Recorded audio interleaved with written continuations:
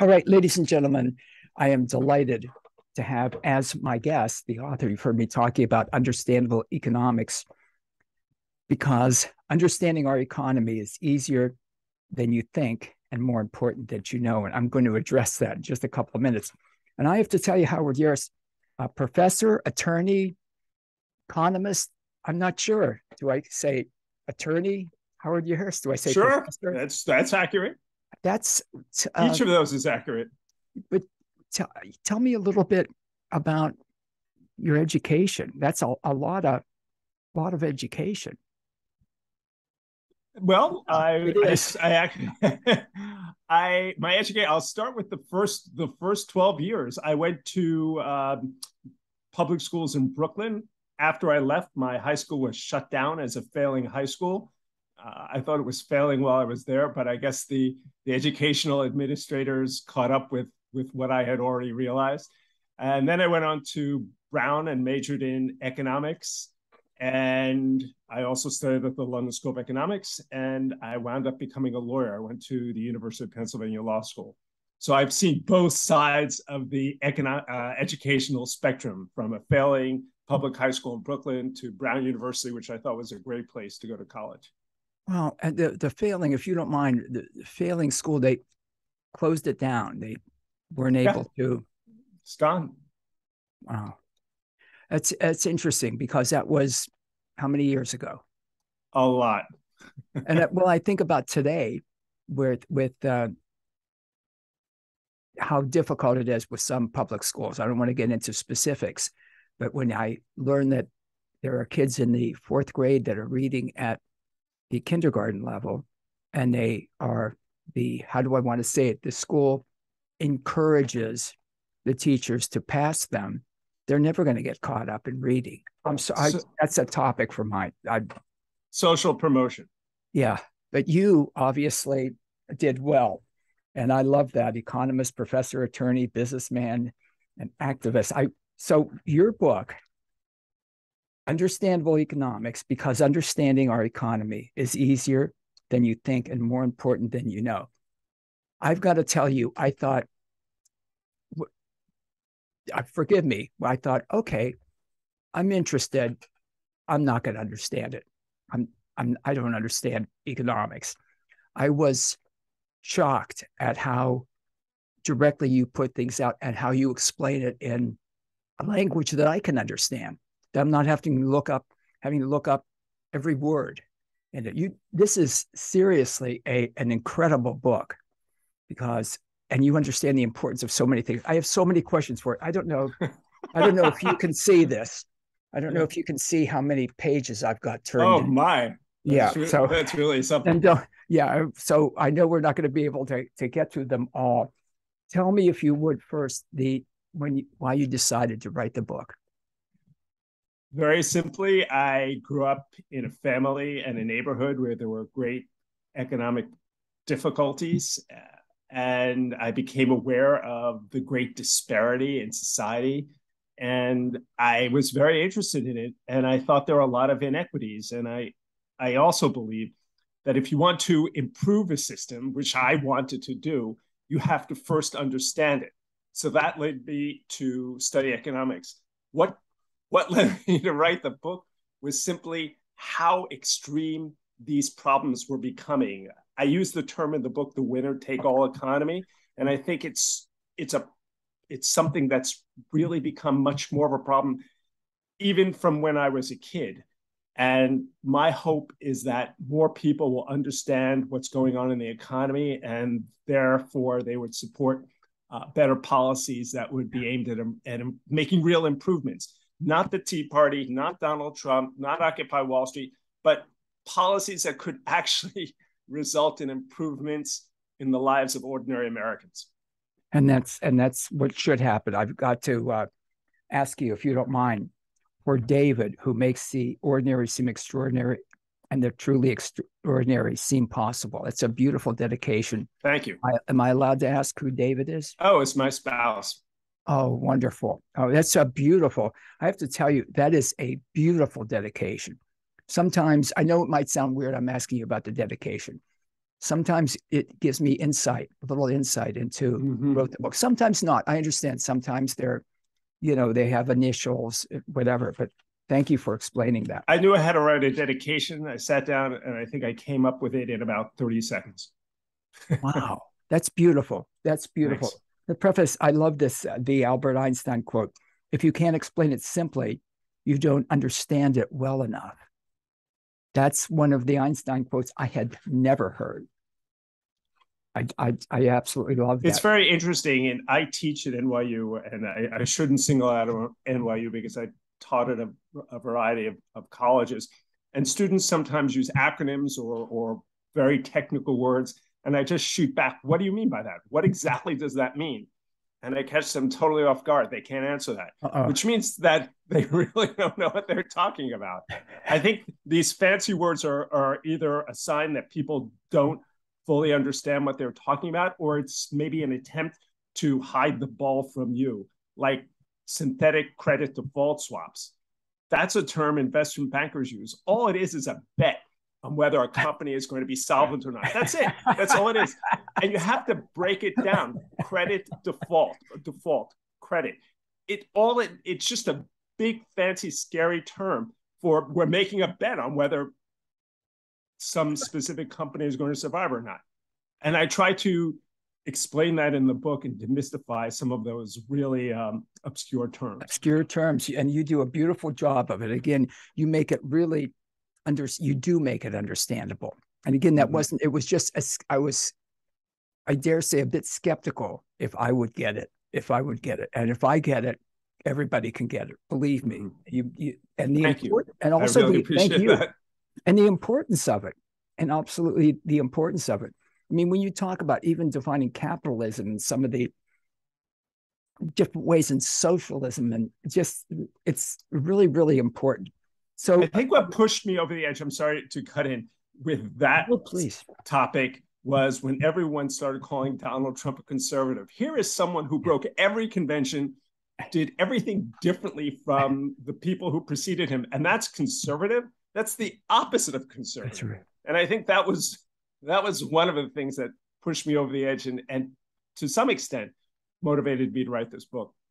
And that's yeah. Again, the titles, the names, putting people in a box, if you will, and using, and people not understanding what the terms mean. I know when I've talked with people about Hitler, the National Socialist, being, he wasn't a socialist. It just, you have to understand and dig in and read and learn, as I did with your wonderful book, Understandable Economics, because understanding our economy is easier than you think and more important than you know.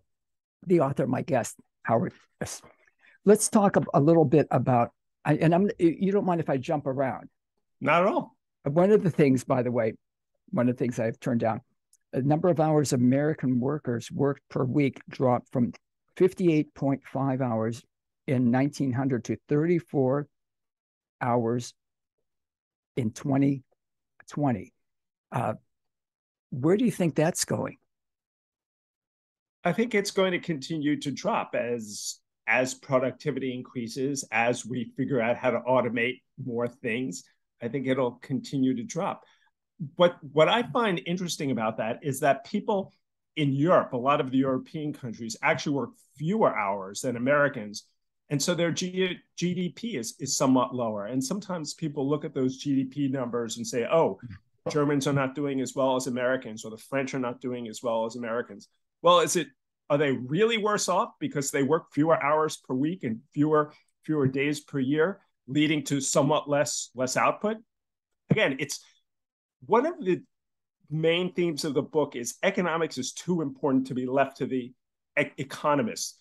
Economics involves choosing how we spend our time, how we spend our resources, and it involves value judgments. And to the extent you outsource them to economists, you're outsourcing your value judgments to these people. They may have the same values as you, they may not.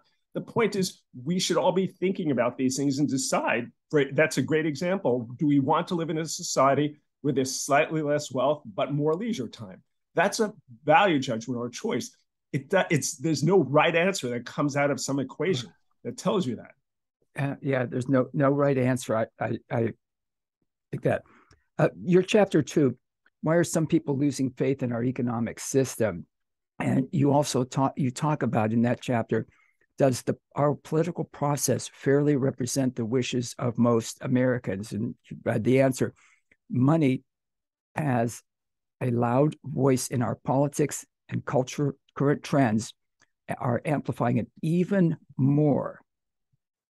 And then, of course, you talk about in chapter 8 about the lobbying issue, and I will get to that. Tell me about, if you would, about that statement regarding, does our political process fairly present? Well, 100 years ago, that you could take out an ad in a newspaper that had a certain amount of circulation in your community. Now you can blast your message across the world. The media is being dominated by fewer and fewer massive media companies. If you look at local newspapers, there are so many fewer local newspapers than there used to be. So there are people, again, the winner take all phenomenon that I talk about in the book appears throughout the economy and throughout society. And when it comes to having a platform or the ability to promote your point of view, more and more, fewer people are having more sway, more power in that regard. And that's leading to a certain amount of domination by a smaller and smaller group of people. Wow. I want to tell you, when you said that about newspapers, my studio was in the newsroom of a newspaper that published for 150 years that shuttered in 2019. And again, all those years, all what is lost with the newspapers around the country. And I get concerned that too many people are getting all their information on social media. Well, you're doing your part by being a great independent voice. Thank you. So, I appreciate that. But it's becoming, as I'm sure you know better than I, that it's becoming more and more difficult as large, dominant media companies dominate the market. And I noticed when it came to publishing the book, all the publishers were looking for someone with a quote unquote platform. The quality of the book was secondary. They're looking for people who had already been victors in that winner take all game. And I talk in Understandable Economics about how this is basically this phenomenon you could see in every field. I talk about singers.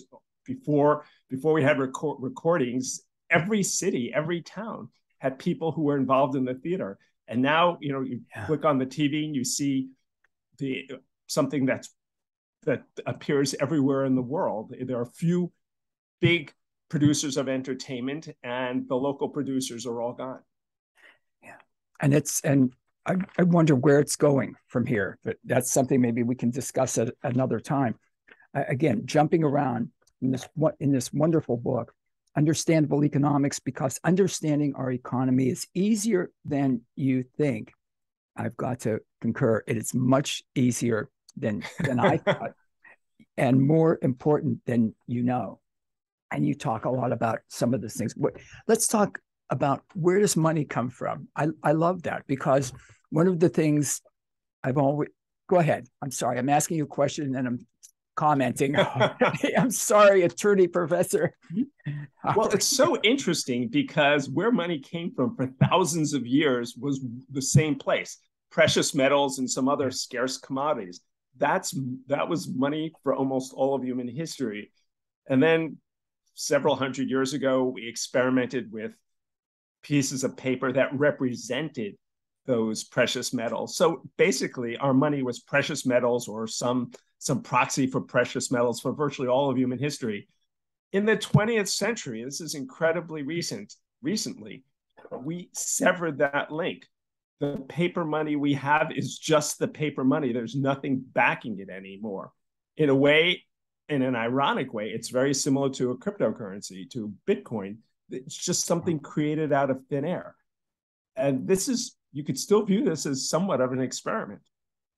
When you wrote about, and I've got it marked somewhere in the book, that about what it costs to produce a bill.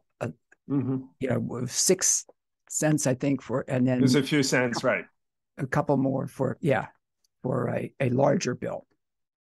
When you say that again, I remember reading about and knowing about the going off the gold standard.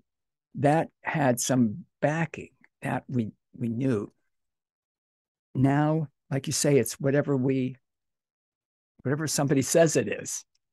Well, that's somebody this piece of paper for something else.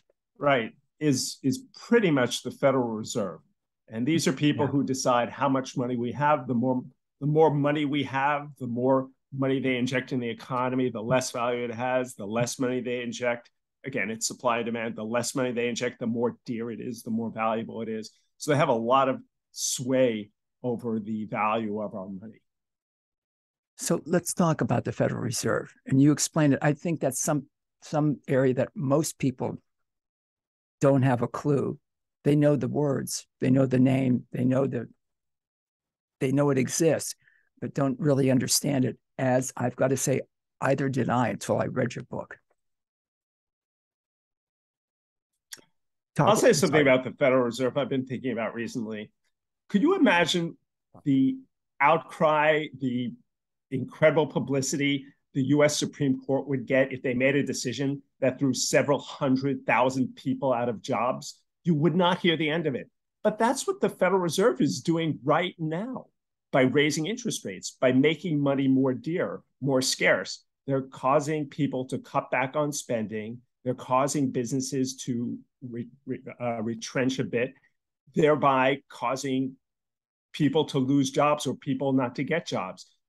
It's so interesting to me that people follow the US Supreme Court so carefully, but decisions that affect literally millions of jobs, people's opportunities in life, are sort of off the radar screen. And I think there is a similarity between the Fed and the Supreme Court. They're both run by a small group of people who are appointed by the president.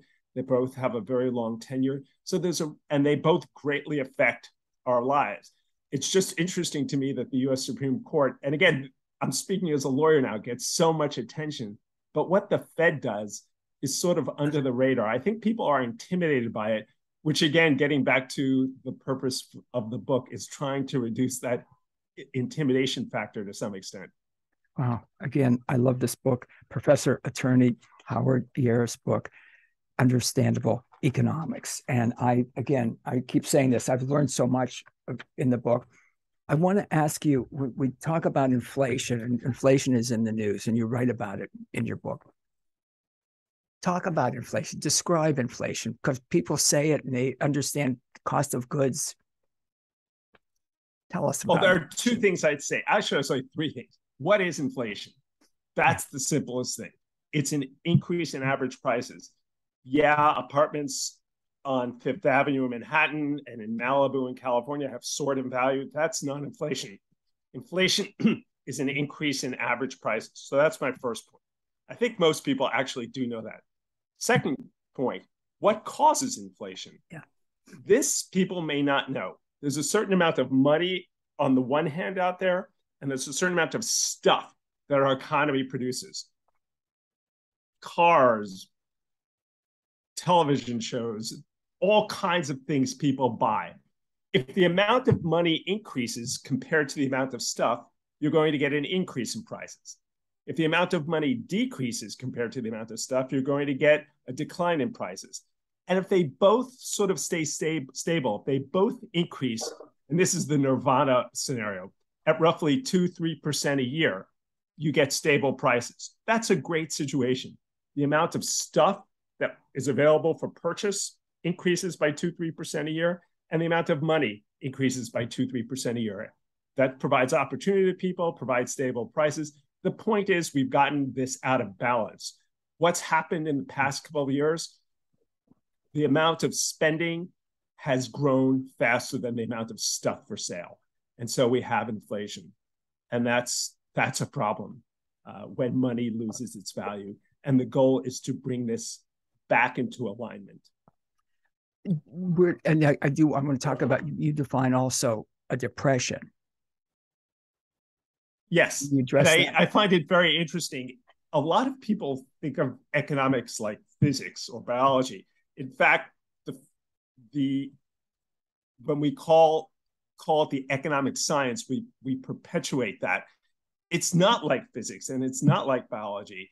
It's a social science. It's an attempt to understand how people interact as it relates to money and goods.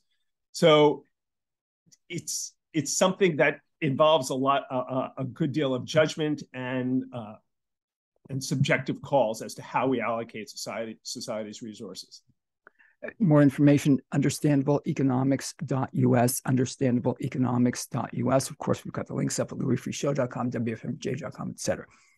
My guest is the author of Understandable Economics, attorney, professor Howard Yaruss. Where do you think things are going with inflation, if you don't mind? Well, it's really interesting, and it's on a lot of people's minds. So, yes, as I explained a moment ago, inflation is the amount of spending or money out there is increasing faster than the amount of stuff, bidding up the prices of most things. And you could solve that problem in one of two ways if you think about it. You can decrease the amount of spending, which is what the Fed is trying to do by raising interest rates. Loans are more expensive. The interest rate is the cost of a loan. So people borrow less, people spend less, and it brings down the amount of spending. Or you could deal with the other side of the equation, increase the amount of stuff. People don't often think about that. And the reason is the Fed has no ability to increase the amount of stuff. They have no ability to increase the manufacture of cars or electronic equipment or food or shelter. They have no control over that. So they do what they can. They control the one thing that they have power over, and that's the amount of money and spending. But the best way to cure inflation is to just have more stuff produced, have a more productive economy. And that's something that people often lose sight of. And the economy has really taken a hit between COVID and the war in Ukraine, and climate issues have reduced output of some crops. So the amount of stuff we have available to us has taken a hit. It's not as much as it could be. And I think that's incumbent on the government to try to address those problems. Attorney, professor, I love that. Howard Yaruss, let me ask you about, when we think about all the jobs that are out there, there are so many everywhere. Everywhere I go, I see, help wanted, et cetera, et cetera. I know some businesses, some restaurants in this area are not open 7 days a week now because they can't get staff. They'll be open Monday through Saturday or Wednesday through Sunday or whatever. And it's troubling to me. Oh, and by the way, there's another store that had a big sign that said, now hiring 15-year-olds. 15-year-olds. I can send you, I took a picture of it. I was just stunned. I kept looking at them thinking, I'm reading this wrong. Somehow I'm not getting it. And it's like 15-year-olds. They're desperate.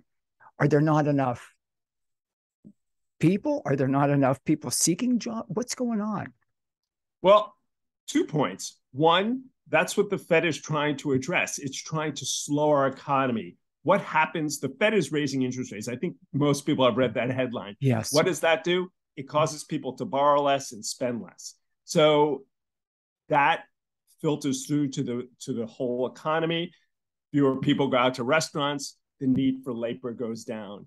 People will lose jobs, or people will not be hired because interest rates are higher. But America is really fortunate in one way. There are people who want to immigrate here. We shoot ourselves in the foot by not having people come here and work and be productive. That's when people talk about American exceptionalism, that's where it comes from. It's from the immigrants. Immigrants are primarily responsible for building this nation. And there's a lot of bad stuff in American history, but right now we desperately need workers. There are a lot of jobs that need to be filled. And if we could get our Immigration Act together, I think it could be a win-win for America, as well as for the people who have the good fortune to come here. the national debt, and I appreciate that because I have a dear friend that we talk regularly, and he was saying there's not enough people. And fortunately, America's in a position to solve that problem completely. There is no shortage of people, fortunately, who would love to come here. Well, I hope you don't mind if I ask this, but why do you think we can't get it together on an immigration policy? I mean, it just seems there's one side. What I don't like about the politics, and I hate to say the two dominant party system, is one blames the other one, and nothing gets done. It's very unfortunate. My main expertise is in economics. It's not in politics. The parties have been unable to agree on a coherent immigration policy for decades. And I don't see any change in that in the near future. And it's really unfortunate because America loses out and the potential immigrants lose out. So it's a lose-lose situation. It's very, very sad that they can't get their act together on that issue. Yeah, I agree. I didn't want to get, I'm not getting political with it. I'm saying both. It's just, why can't, because as you were saying, if we could bring the immigrants in and get them working and take these jobs, we've got to figure out a way. I'm frustrated. I'm sorry. I'm sorry. I think a lot of people are frustrated. And I think whatever compromise they would make would probably be better than the totally incoherent policy we have right now. I certainly agree. The national debt, you explain it. I mean, again, I love the book, Understandable Economics. Tell us about the national debt. It's huge. There's no denying that. I read the newspaper recently that it hit $31 trillion. That's a massive, scary number. And it's used by a lot of people to scare voters into supporting less government spending. What does it mean? What is the $31 trillion? I use an anecdote in Understandable Economics where a congressperson mentioned something cost $1 billion and someone asked, well, wasn't it $1 million? And they couldn't remember whether it was $1 billion or $1 million. And the point I make is that's the same difference as my saying, I can't remember whether my sandwich for lunch cost $10 or $10,000. It's the same order of magnitude. The point is these numbers, to me, they have no meaning. Maybe to you they do, but they don't have meaning to me. And I would venture to guess. Believe me, they have no meaning to me. So I break it down on a per American basis. And what is it? It's about $1,000 a year in interest payments, and it's close to $70,000 of debt per person. Anyone with a mortgage, anyone who went to medical school, almost anyone who went to medical school, almost anyone who started a business has debt that far exceeds that. Is that too much or too little? Again, there's no formula in the world that you're going to plug in numbers and get an answer. It's a subjective judgment, whether you think that's too much or it's okay. And every American should think about that number. The point is, if we spend money wisely, like I use an example of some preschool education that has a return on the investment of 13%, that's a clear winner. If we just use the money to push expenses down the road, no, that's just wasteful. The question is how the money's spent. And if you use $70,000 to go to medical school or borrow $70,000 to start a business that looks like it's going to do well, most people would say that's a good reason. If you borrow $70,000 to support an illegal drug habit, most people would say that's a very bad decision. It depends what the debt is for. So the two things, you need to look at the amount of debt, $70,000, which is a number most people can get their heads around. 31 trillion out of the question. I don't think most people can get their heads around that. And then what that $70,000 is supporting. Is it supporting good programs that's going to make us a more productive economy? I think a lot of people would conclude it makes sense. Is it just pushing expenses down the road so that our children and grandchildren and great-grandchildren will pay for them? No, that probably doesn't make sense. So you have to look at, you just can't react to 31 trillion. Sounds big, has to be bad. It's much more, the subtitle of the book says it's simpler than you think. It is simpler than you think, but it's not very simple objectively. You have to think about those two things and put it in perspective. And you can develop an opinion if you think about it. I have to say that it was interesting because that part in the book you just mentioned about the congressman and the sandwich, and I that's where I was at. That's where I just was going to ask you about that and say that, because that kind of brings it, makes you understand, makes you think about it, and congressman. I mean, that's outrageous. Ladies and gentlemen, I'm talking with Professor Attorney Howard Yaruss about his book, Understandable Economics, because understanding our economy is easier than you think and more important than you know. Government, you talk about government spending, and one of the things, again, you're the economist, you're the educated one. I am not, but I've always thought, if I write a check and the money, there's insufficient funds or whatever, I intentionally write a check. Let me say, intentionally write a check that I know that the money isn't there. That's a crime. Government, and again, I understand individual government has to function differently. It does function differently.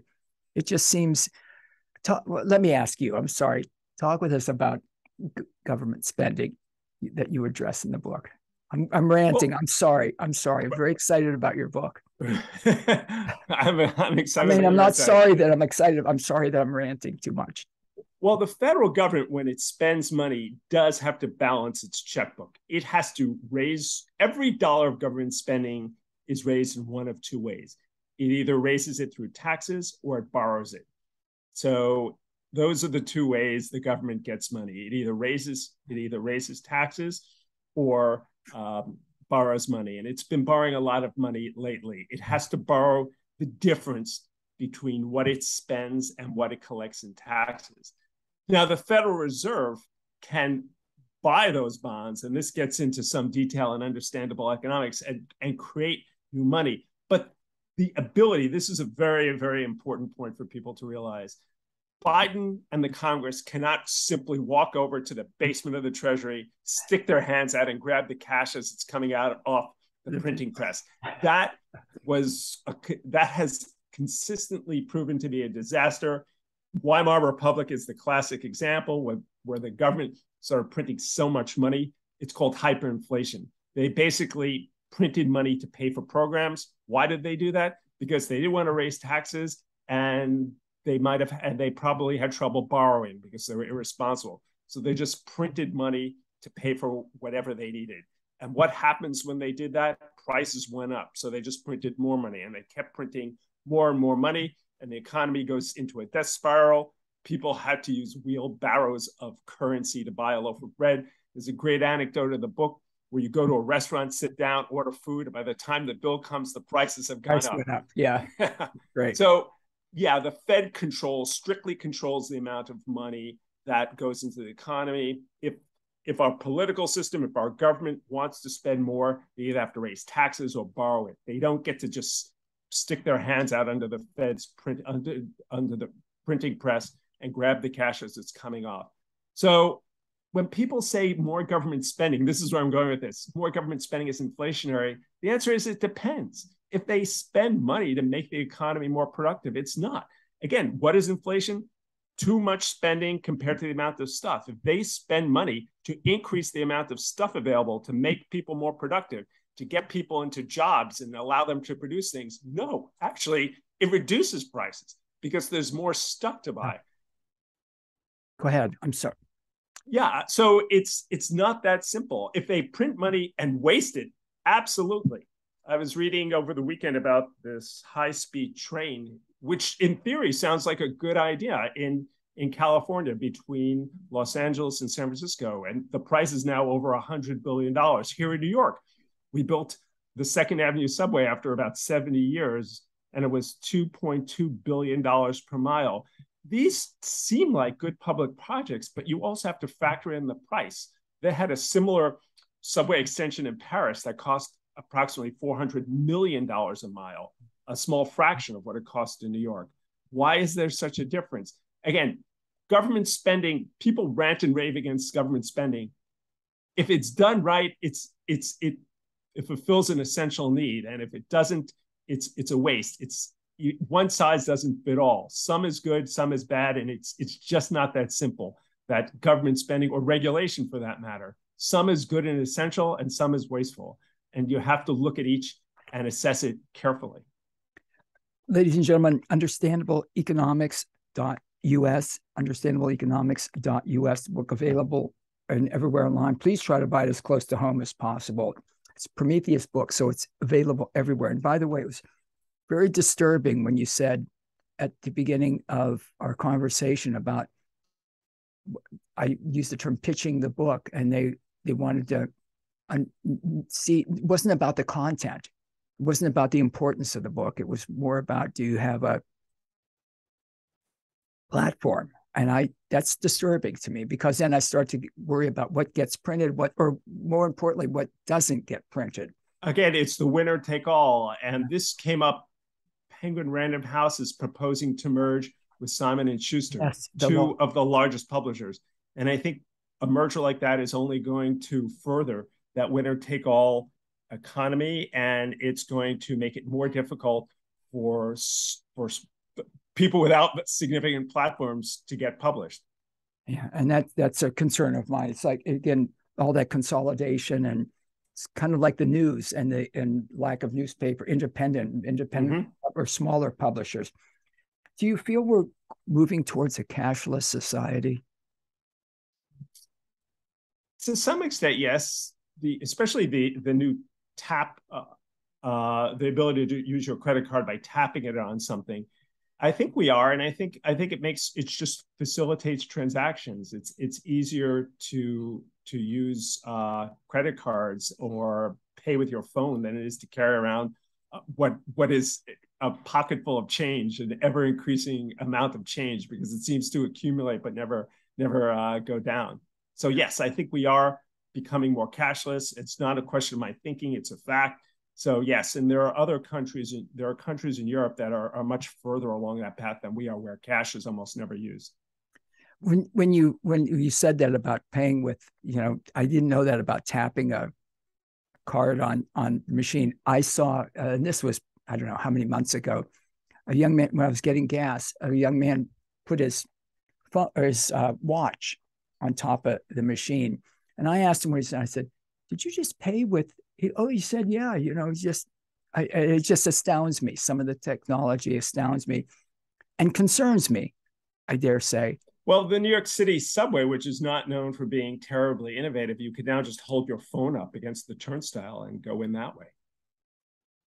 Wow.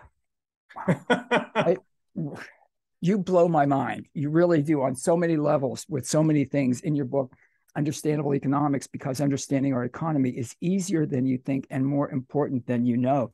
Again, I love the book, and I'm I'm repeating myself, yet I think it's important. Someone like you make it understandable for all of us. Obviously, you're very, very bright, very, very well educated. You are. Oh, now, don't self-deprecate. I'm the self-deprecator. Not, it's accurate when I say that.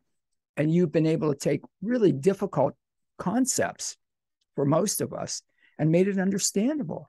And I want to say this, and I hope this doesn't sound like a backhanded compliment, enjoyable to read. That's another thing. I didn't think it would be, forgive me, again, there's no filter between my brain and my mouth, which sometimes is an asset and sometimes a liability. I didn't anticipate that. I didn't expect that. I didn't think I wouldn't like it, but I didn't think it would be enjoyable, that it would flow. And it does. I really appreciate your saying that. And that was a very big goal of mine. But I've taught enough students over the years who are bored and dissociated from the school and just cynical. And my goal was to figure out how to grab their attention. So with all due modesty, I got pretty good at figuring out ways to make it entertaining and accessible. And you have. Again, I don't know how many times I've said it. I love the book, and I get it, and I feel so much more comfortable and knowledgeable talking about things and thinking about economics than I did before. And I'm grateful to you. Again, understandableeconomics.us. Do you take a minute and tell us about the website? Sure. The website has a summary of the book. It has a lot of comments from people who are somewhat prominent and people who are not prominent at all, talking about the book. There's information about me, and there's also a way to contact me. I can give you my email address. It's Howard Yaruss, all one word, at gmail.com. And I'd love to hear from readers with any thoughts, comments, criticisms they have on the book. And I'd even be happy to participate in a book club if they were interested in reading the book. So I'd love to hear from people regarding the book. I really appreciate feedback. Well, again, you did a tremendous job, and I've really enjoyed, and your personality. I like your personality also. We have a mutual admiration society here. I think you do a great job too, and I really appreciate you having me on your show. I'm grateful for you and doing the work that you do, and I had a blast with you. Thank you so much. Thank you so much. What a great guy. And ladies and gentlemen, do want to tell you again, the book, you'll get it. You'll understand it. Again, it blew my mind because